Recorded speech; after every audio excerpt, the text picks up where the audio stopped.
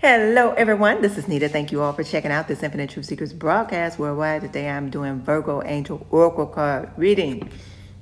Virgo, what message do I have for Virgo? Angels, what message do I have for Virgo? Oh, angels. What message do I have for Virgos? All right.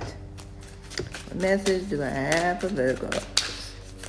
What message do I have for Virgo? Oh, I see a flipper, y'all. Oh. All right, Virgos. All right. Now, it says pay. I got 2 cards. You actually got 4 cards, so y'all gonna try to do this. It says pay yourself first and release jealousy. All right. Pay yourself first. It says make yourself your most important financial obligation by setting aside a portion of your income every time you are paid. This loving form of self-care ensures that you will have savings to invest in your present and your future. Release jealousy. Jealousy is an affirmation that you don't have something, and the universe manifests exactly as you affirm.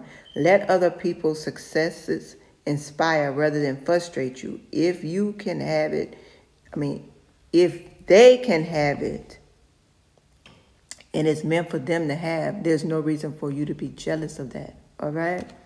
Now I have abundance and I have nature, and abundance is saying that the angel is saying that when it comes to abundance, if you already feel like you're not abundant and you're jealous of somebody else's abundance, you're not going to be abundant.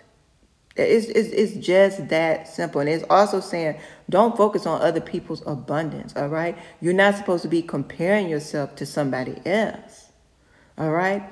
There is something about you that is special, even if you think it's not, all right? Or even if you've been told that there's something about you that's not special. And sometimes you deal with people that don't like you. That is a part of you learning how to accept when somebody doesn't like you. You don't have to force that person to like you. But the thing about it is that what's most important is if you like yourself. All right. Now, nature. All right. This right here is saying that there are messages for you regarding nature. You just need to pay attention. All right. They're very special and tailored to you. Thank you all for listening, and namaste.